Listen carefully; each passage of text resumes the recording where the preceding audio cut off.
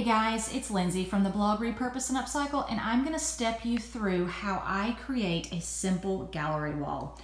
Okay, so the first thing that I always do is I find the central element, what I want to anchor the gallery wall with, and I decided it's going to be this. And so the first thing I do is I find the center of the wall, and the center of this wall is the bench. Okay, so I look at the bench, I come over here, I'm gonna find the center of the bench, and I go straight up, and I find where I want the top of the gallery wall to be, and I hung this piece. Okay, once I've hung that piece, my gallery wall, I use this as a base to work my gallery wall around it. So now you're probably wondering, what are these crazy X's? So after I have this piece, I have to figure out where to hang my other 3 large frames, okay? So I have 3 of these that I'm gonna hang. So what I did was I just took painter's tape and I made an X, okay?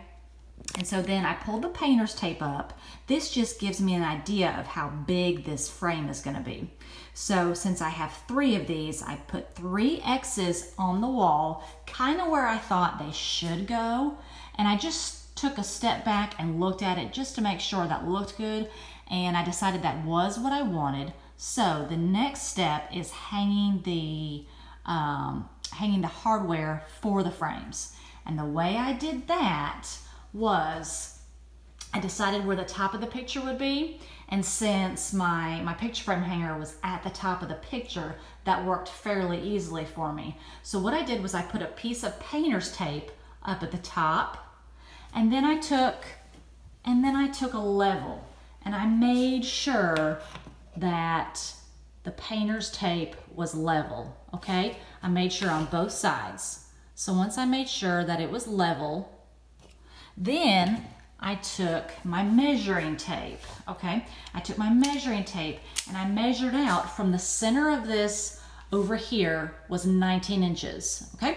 So then I measured from the center of this over here, and that was another 19 inches. So now I know that when I hang my pictures, they're gonna be level.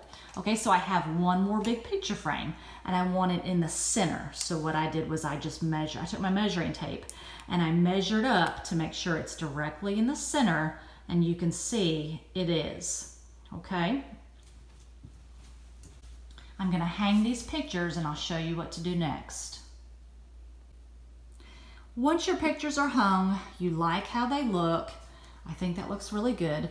Now what I'm going to do is I'm going to take smaller elements and I'm going to fill in the holes. The key with a gallery wall, in my opinion, is making sure everything looks balanced.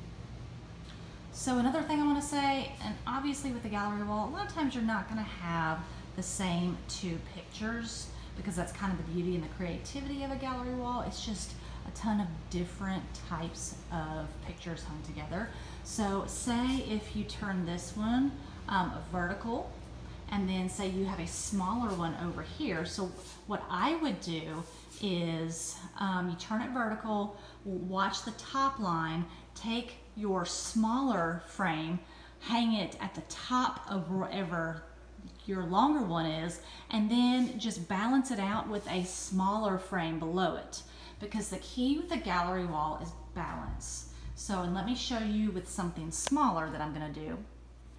So I'm gonna hang these on either side, and how I'm gonna do this is I have this bigger frame that I'm gonna stick in the middle here, and I'm gonna balance that out with 2 smaller ones on the other side.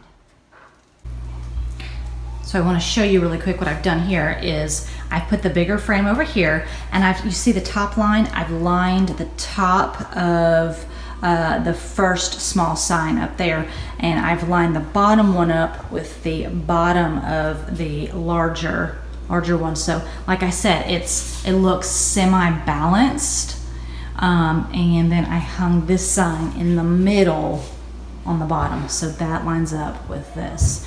So that's how I balance out a gallery wall. I hope maybe this is help to give you some insight into how I do a gallery wall. Like I said, gallery walls, they're creative, so there's so many different ways to do them, but that's kind of my thought process behind creating a gallery wall.